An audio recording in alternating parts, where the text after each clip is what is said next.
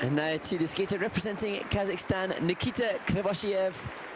Solid skater with some impressive extension on the landings. He had a problem with the triple lutz in the short program, and that he hopes to start with in his free skate.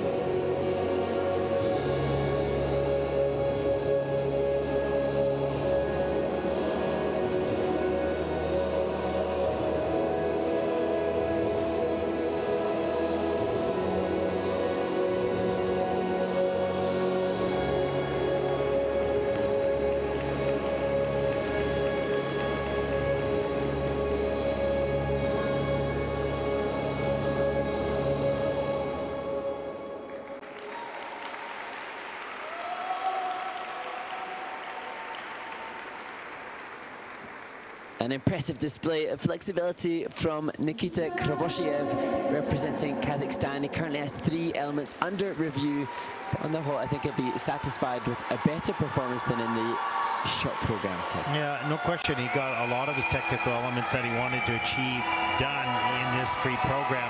And as with most of the skaters so far, you know, some refinement to do for sure. But he's strong and he's powerful. And he gets good height.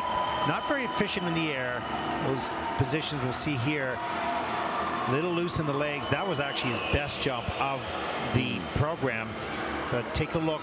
Young skaters out the air position. The legs are apart a little bit. And a little bit of a wrap free leg. So you want to keep the ankles tight together. But he managed to get up with that double axel with no speed.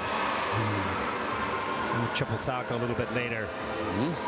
Well, overall, he did a lot of his technical elements. We see the sit spin here, and watch the little jump over right there to the back.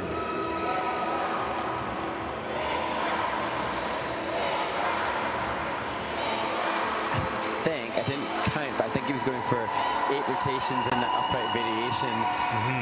It's interesting there, Ted, because I saw Nikita as he's joined by coach Ilya Klimkin in the Kiss and Cry in warm-up yesterday, and he has the most beautiful landing position, but as is so often the case with the skater, they don't feel this time to sink into it and sustain it because they're so conscious of the 11 elements they've got to get through. But I think his GOEs will increase dramatically if you could just enjoy those amazing positions a bit longer. Yeah, and you know that position is a matter of feel to be able to apply that in competition. If that's what you do all the time and you don't have to be bugged to do it, then it'll naturally be there. But right now it's probably under construction to get that position done in practice, but he's not comfortable yet with it in competition. Let's take a look at the scores with Nikita. 110.43. Yeah, he says that's pretty good. You can read the lips there. That's first in the free program with 159.26, and that'll put Nikita into first place for the moment. Good job.